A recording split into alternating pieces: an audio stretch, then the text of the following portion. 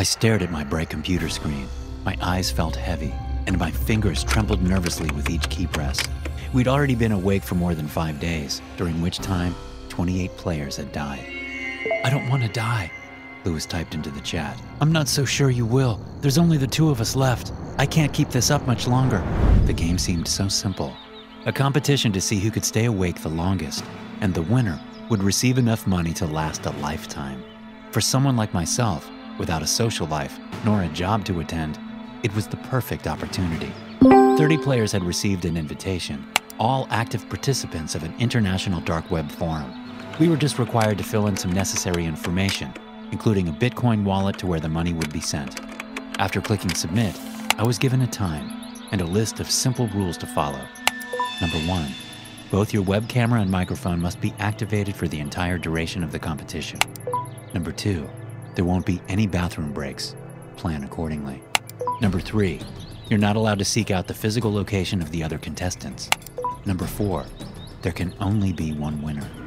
As I eagerly awaited for the first bit of excitement I'd seen in months, I stocked up on the necessary supplies, mostly energy drinks, snacks, and a bucket. Once the time of the competition started, I clicked the provided link. I was faced with a black screen, consisting of 30 names and a chat box.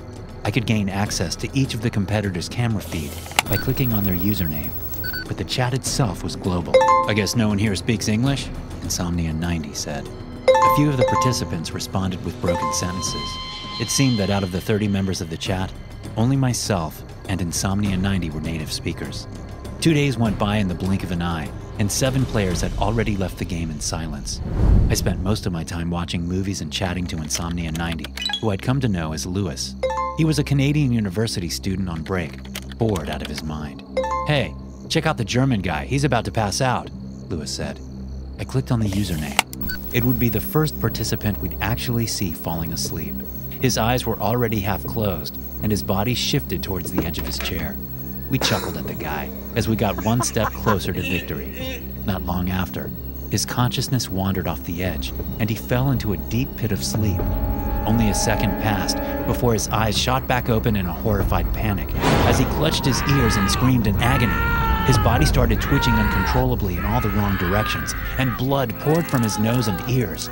It looked as if his brain had been scrambled to pieces inside his own head. Within a minute, he fell over dead, his face softly resting on the keyboard. "What the fuck was that?"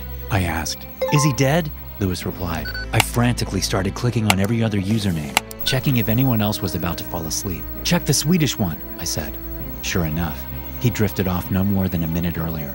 Suddenly his eyes shot open, and he seized, just like the German had before him. Another minute, and he just added to the rapidly growing pile of corpses. We warned the others as best we could. Only a few of them seemed to get the message, each getting out from their chairs in an attempt at fleeing. Alas, no sooner had they decided to run before they dropped dead on the floor. "Oh fuck, oh God, we're going to die, aren't we?" Lewis asked. "I guess only the winner survives," I typed back. 3 days passed. During that time, we made numerous attempts at contacting the outside world. Phone calls, emails, messages, they were all blocked. Lewis and I were the only players left, keeping each other awake as we searched in despair for a way out. I already ran out of supplies, so if sleep deprivation didn't get me, dehydration would. Then I noticed that Lewis hadn't spoken in a few minutes. "Lewis, no, wake the fuck up," I called out to no avail. He had already died. As he left the game, I was declared the winner.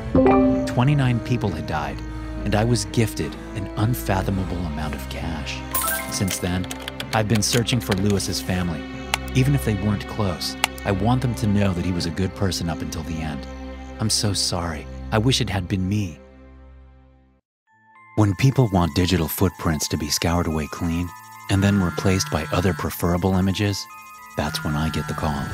I was once hired by an oil sheik to replace several faces on an embassy security feed to hide their involvement in the assassination of a journalist. Remember the 2 women who contaminated and killed the North Korean madman's half-brother in the airport? Those women were originally a pair of North Korean goons, but I removed them and set up that pair of lady stooges to take the fall. My ethics are porous, and my greed is insatiable. In October of last year, I was hired to deepfake some footage. A black ops team had infiltrated a top-secret lab in China and stolen some highly virulent bioweapon. The lab itself wasn't the problem. The team consisted of professional ghosts, entering and exiting like invisible ninjas, not a trace left behind in the lab's hardwired net. But then the team leader did something so stupid, so outside his mission scope, that I was brought in for damage control before any possible leaks caused a tsunami of geopolitical fallout. He met in Shanghai the following day at the Ritz-Carlton with somebody well known in the world of presidential politics. This figure, traveling under the name Randall Mariani, is a former NYC mayor who now pursues shadow diplomacy for the current administration. Anyway, this guy was caught on security cameras in the lobby, exchanging envelopes with the leader of the infiltration team. I was hired that night by a shell company operating out of the Cayman Islands that goes by the name of DeluxeDeepFake.com. They wanted every piece of digital evidence tying these two people together to be deepfaked, replacing the former NYC mayor with the son of the president's political opponent in the upcoming election. It left a bad taste in my mouth, but the money being thrown at me was enough to buy mouthwash in industrial-sized drums. However, that money never came through, because the moment I finished my deepfake, my computer suddenly fried, from motherboard to monitor, dead. Then power to my house was cut. Then the guys in black, those same invisible ninjas that hid the Chinese lab, came busting through my windows. I'm alive because I work in a basement with an escape hatch. I snuck away. Now I live day by day, constantly looking over my shoulder. Coronavirus is spreading throughout the world. Someday I'll get back online and reverse my deepfake. The world needs to know. My dad was the greatest man I ever knew. He never shied away from helping others, and always offered an ear when people needed to talk. When he was taken away from us at the young age of 41, it destroyed my family. Last week, I spoke to him again, and now I wish I hadn't. I'll be the first to admit, the deep web always scared me. I expected some illegal set of websites for drugs, weapons, and human trafficking. In reality, it's little more than a bunch of obscure forums, sprinkled with the occasional leaked email password. Every now and then, you might be lucky enough to find a gold nugget in the stream of useless shit. If you're anything like me, you might even enjoy the futile search. The one time I actually stumbled across something worthwhile, it scarred me for life. It was a page called Mortex, a forum with thousands of active users, all seeming to search for specific people. Looking for Jack Glover, 1956 to 2003. Passed from pancreatic cancer, the top thread said. It was an odd task, searching for someone that had died so long ago. I presumed they were distant relatives looking for a gravestone, but once I browsed through the comments, it piqued my curiosity. It was odd, searching for someone that had died so long ago. I figured they were trying to find a lost family member's grave or something. Another thread read, "Oh my God, Hannah, I can't believe you found me." At that moment, I figured it was some sort of roleplay forum. Each thread followed the same formula, someone seeking to speak with lost loved ones. Despite my instinct saying it was all make-believe, I decided to post my own search. Looking for Clark Henderson, 1969 to 2010, passed from cardiac arrest. That was the name of my dad. He was the one person I'd give anything to see again, after he unexpectedly died from a heart attack.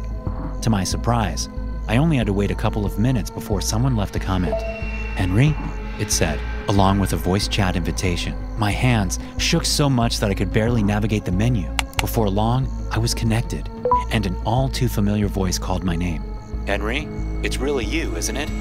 It was bullshit. It had to be.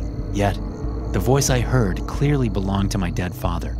"Dad, how is this?" I stopped, dead in my tracks. "I love you so much, Henry, and I'm sorry for leaving you. I should have gotten my heart checked, but I just didn't know. I felt fine up until the moment I died." "It's not your fault, but how do I know this is real? How do I know it's really you?" "When you were 3, you attempted to make dinner. You didn't know about the concept of pots and pans, so you just threw the vegetables directly on the stove." He chuckled, cutting the story short. "Right, just as I'd forgotten about that," I said. "You almost burned the house down," he continued. "I've tried to tell people this story before, but you made me swear an oath of secrecy." I felt myself tearing up just by the sound of his voice. Unfortunately, curiosity overwhelmed my sense of nostalgia. I have so many questions. I don't even know where to begin, I said, as 1,000 thoughts ran through my mind. Then it hit me. The situation didn't just entail my personal quarrels with life. No, it was so much bigger. I could ask any question about what came after death. After much contemplation, I finally landed on a simple yet horrifying question. Dad, where are you?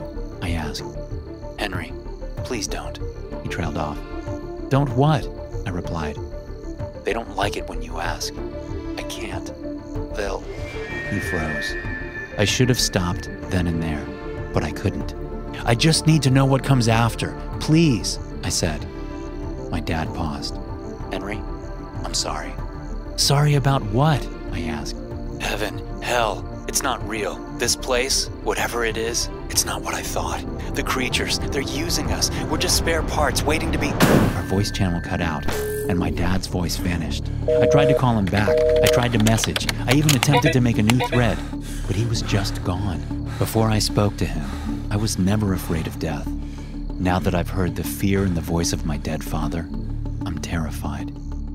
Thanks for listening. If you enjoy these stories, be sure to subscribe to the podcast and check out some more of my episodes here.